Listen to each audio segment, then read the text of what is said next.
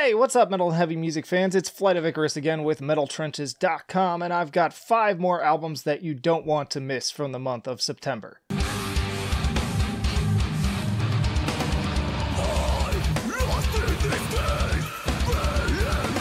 Budapest-based extreme groove metal crew Omega Diatribe, following up the excellent Trinity with Metanoia. Now, I was very curious going into Metanoia. Their previous album, Trinity, ended up being one of my favorite albums of 2018, so the hype was real. But things got even more interesting upon watching the video for lead single Parallel. It was nice to see them having a budget for this, by the way, this time around. In addition to returning to comparisons to Living Sacrifice in the grooves, drumming, and always bleak and even somewhat sorrowful aesthetic, this track also found me making new post-metal connections with its more methodical, atmospheric approach.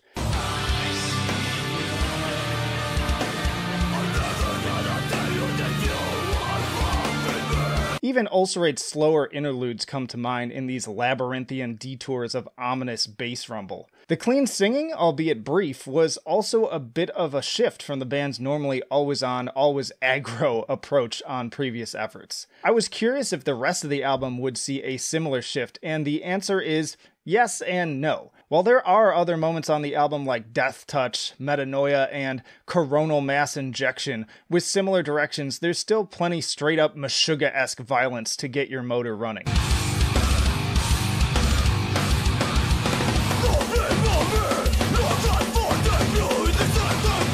You Can't Save Me, Global Fire, and especially Mirror Neuron have zero hesitation when it comes to abusing the listener with their djenty riffs and irreverent vocal delivery. There's even some sick wah effect on the latter that reminded me of early Soulfly.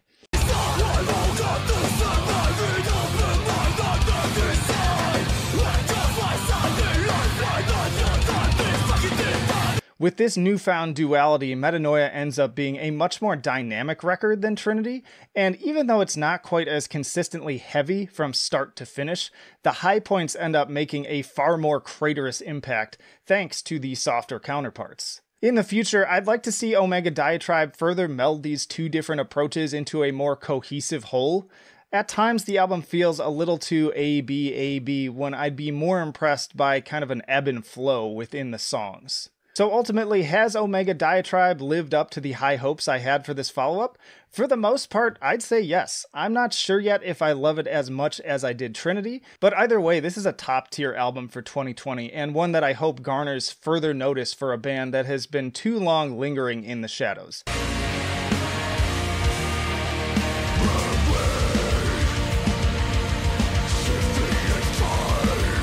Austin, Texas-based melodic death doom metal band Hinayana channeling Insomnium with their new EP Death of the Cosmic via Napalm Records. Now, I had not previously heard of Hinayana prior to being served this EP, but apparently they've been kicking around since like 2014, and I have to say, after listening to Death of the Cosmic, I'm definitely interested in checking out their previous material. The closest point of comparison for other newcomers out there is definitely Insomnium, with palpable melancholy dripping from every guitar riff and deep, foreboding death vocals. Hinayana occupy a very similar and moody niche within the melodic death metal genre.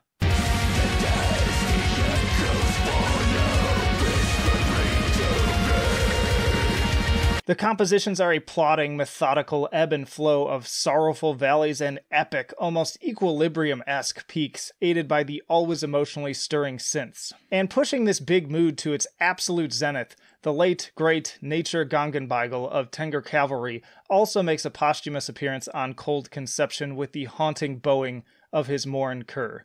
Rest in peace, Nature. Your unique take on the folk genre will be sorely missed.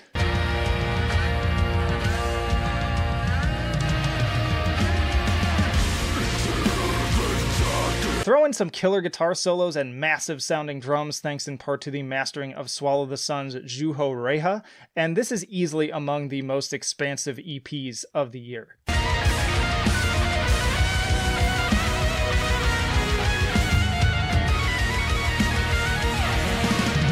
Now, I do feel like throwing in a faster part here and there a la While We Sleep would add some additional dynamics and aid in the overall pacing. Not too much, just enough to offer like a 4-to-1 counterpoint to the slower stuff. But again, if you enjoy the more brooding side of melodic death metal in bands like Insomnium and Catatonia, do yourself a favor and add Hinayana to your list. Death of the Cosmic is truly powerful stuff that makes its around 25-minute runtime feel like a full-length feature. Hey, sorry to interrupt the video, but if you like to be kept up to date with the best and brightest metal bands and albums from the underground and above, I just wanted to remind you that you should hit that subscribe button down below. Plenty more videos for you to explore on the channel.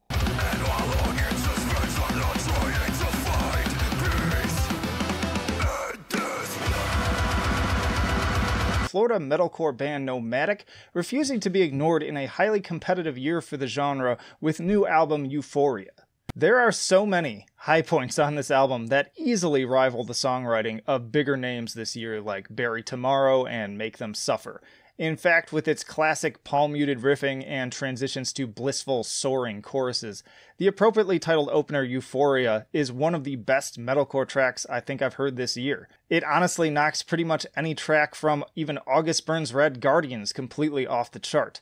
But arguably even more impressive are the proggier tracks like I Would Get Lost in You Forever If You'd Let Me, which also managed to bite at the heels of Fallujah with their technical traversals of the fretboard, drifting ethereal atmosphere, and deeper death metal vocals.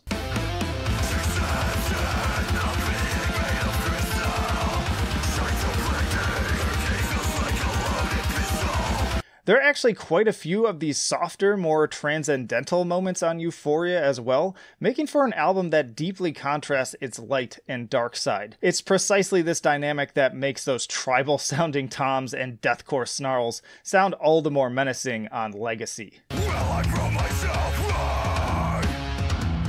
Will I prove myself right? It's also nice to hear Courtney LaPlante make an appearance on You're Making a Joke with Your Friends and Suddenly You Realize You're Going to Die. And yes, that is a full song title, and get used to those because that is the norm on this album.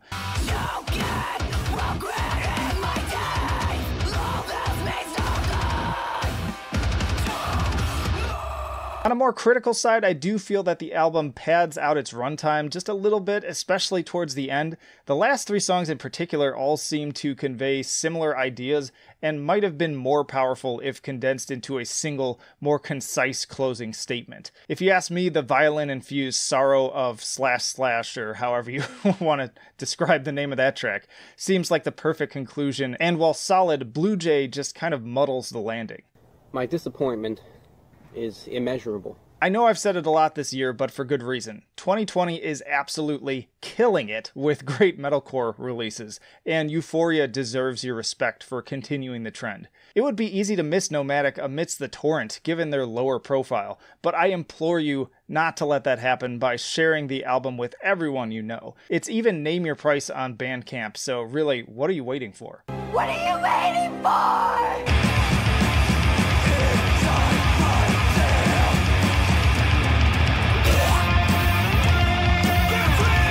Danish hardcore band Eyes unleashing raw fury on debut album Underperformer via Indisciplinarian. Now I have to start by saying, not since the Arms Ferocious Untitled have I heard such unbridled vitriol across a single album. It's not just the chaotic, convergy riffs and absolutely battering drumming. It's also the absolutely maniacal vocals. This dude takes the hardcore rulebook and tosses it into the fucking toilet. Yes, we get the genre's classic barks and even some kind of Daughters-esque wails of sorrow and kind of speak singing, but add to that blackened wretches, blachs, and death metal snarls, and everything in between, really.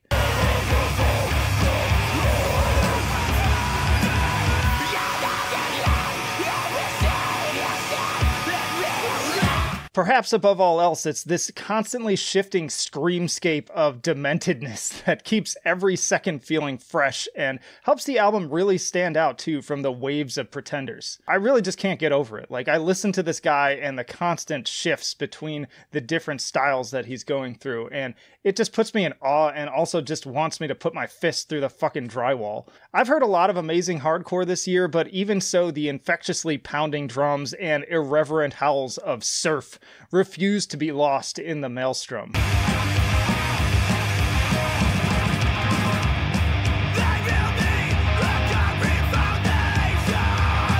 Really, these tracks grab you by the nape of the neck like an unruly dog and rub your face in the filth.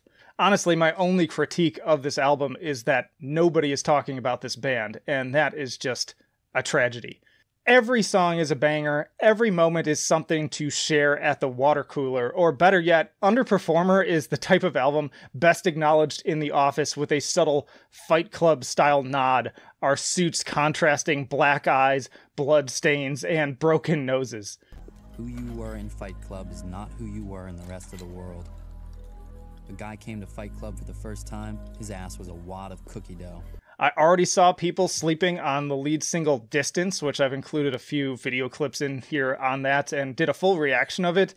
It really is fun to see the juxtaposition of these intense, gnarly performances with their just deadpan delivery.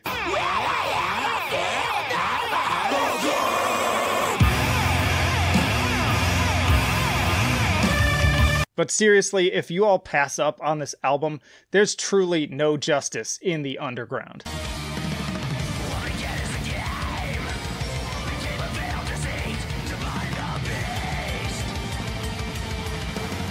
Virginia melodic black and death metal band Foretoken, mashing together dissection with Karish Angren on their new album Ruin via Prosthetic Records. Now, Foretoken was introduced to me as a melodic death metal band, but I challenge you to listen to the ominous opening tremolo lines of Bewildering Duress and not think of Storm of the Light's Bane.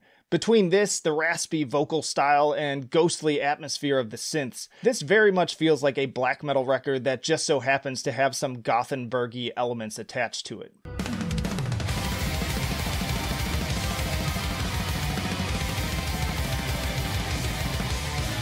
And speaking of the vocals, the devil may care way in which Dan Cooley spits each syllable of the mythology-ridden lyrics also gives me some mild Karish Angren vibes, tempered once more with classic bands like Dissection and Sacramentum. But the real star of the show here is the guitar work. Especially on the first two tracks, Steve Redman absolutely kills it with malicious tremolos, soaring harmonies, and chugging melodic death metal palm muting. My personal favorite, The Retribution, also has a part just after the 3-minute mark that would make Iron Maiden blush with its thrash and heavy metal inspired triplets, transitioning into a jaw-dropping harmonized solo.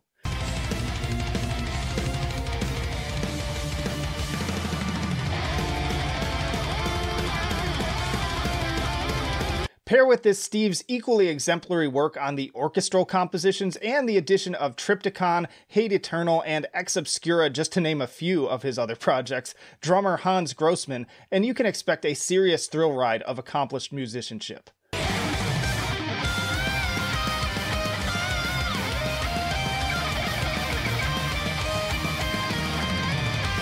There are only two things that ultimately pull this album's score down just a little bit for me: song length and some of the vocal choices. The former is a simple case of just biting off more than the band can chew. As impressive as many of the compositional elements can be, the longer tracks like the 10-minute plus Hamartia and Indelibility of Inequity get a bit repetitive for me after the halfway mark. Which is a shame considering just how strongly they open.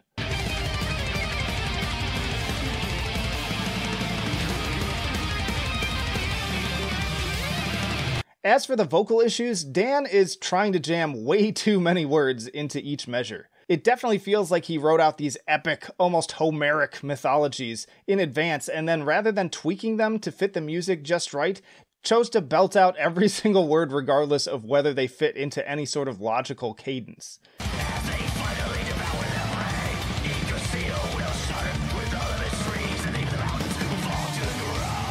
Man, that's a mouthful. But even with these relatively mild shortcomings aside, Ruin is a fantastic record from a very talented trio of musicians. It has some of my favorite Blackened performances of the year, and its emphasis on riffs should be a serious selling point to the guitar enthusiasts out there.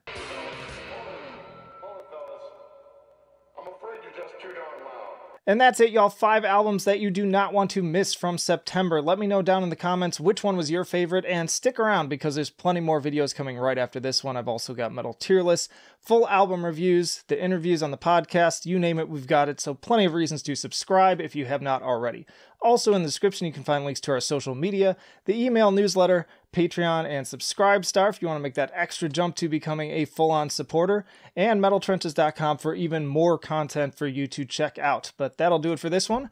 Flight of Icarus signing off. I will see you in the trenches.